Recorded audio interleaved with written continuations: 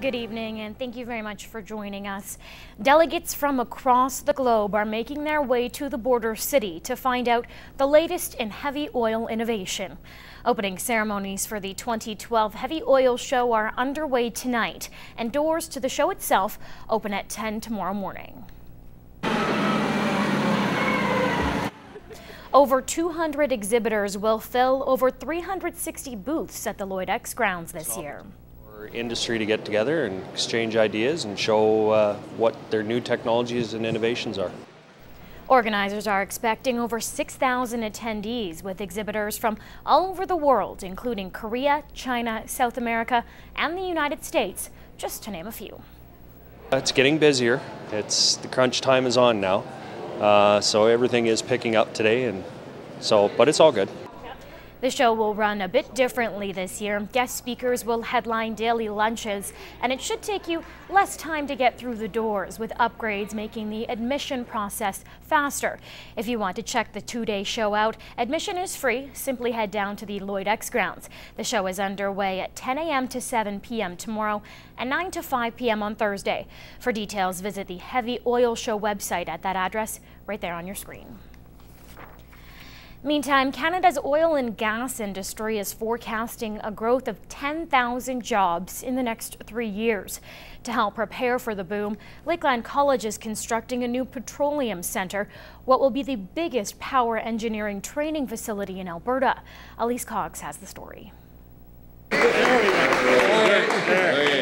These shovels aren't just symbolizing the start of a new project, but a new beginning for the petroleum industry in Lloydminster. Lloydminster is the hub of oil and gas activity. We know that. We see it here on a daily basis. So for us to be able to have a training facility that can adequately finally meet the needs of that industry in Lloydminster is incredible. The new building will offer more full-time and part-time oil and gas programming. Right now we take 40 first years. Immediately we'll be able to take 80 first years and then graduate 40 into our second year programming. So we'll start with 120 and then our goal is to get to 200 students. Which will make Lakeland College the largest power engineering training facility in the province of Alberta. The focal point of the new center is a large power engineering and heavy oil lab with steam boilers. We designed the lab first. We're designing the building around the lab, and the majority of it is plant. There will be some simulation lecture theaters in there. The power plant will be fully functional and heat the campus, as well as produce 200 kilowatts of power for the campus grid. This is live the learning.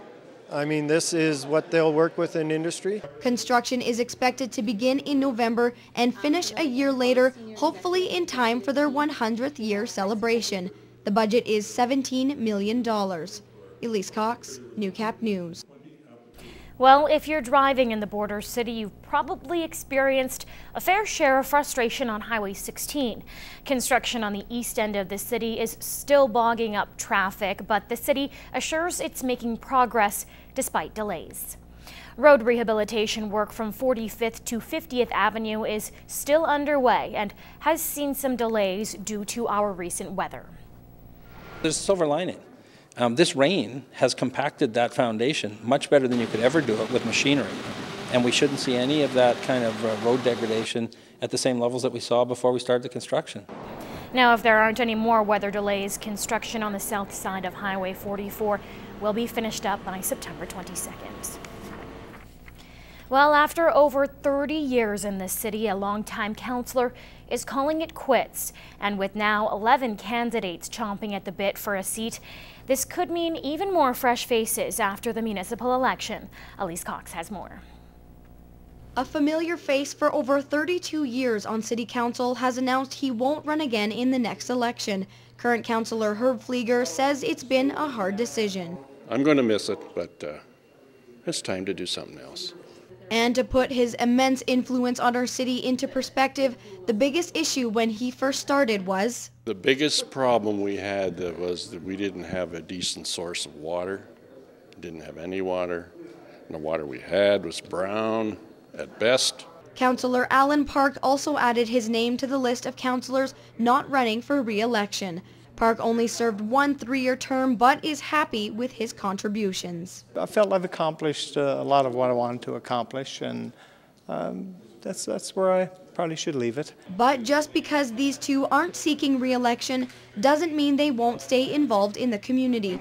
Flieger has been appointed as a board member on the Lloydminster and District Health Advisory Council, and Park will continue being a part of the community. Two good guys who participated fully in the process for 3 years. Both will be missed for very different reasons. And their announcement leaves room for at least 3 fresh faces on City Council. You want to regenerate always. You want to bring new ideas and perspectives to discussion. The last day for those looking to throw their names into the running for City Council is September 19th. Elise Cox, Newcap News. It's a search effort that spans over 30 years. 3 people are believed to have gone missing in the North Saskatchewan River since 1981, and now police are scouring the water again, searching for answers. Over the next few days, the RCMP will be searching the river from North Battleford to Nipawin. The latest person to vanish is Bernice Carnahan from Rabbit Lake. Her vehicle was found in mid-August near the river, but there's still no sign of the missing 83-year-old. As the RCMP flies over the river, they'll be looking for Carnahan and the others believed to be in the river. The public is being asked to keep an eye out for anything suspicious floating in the water.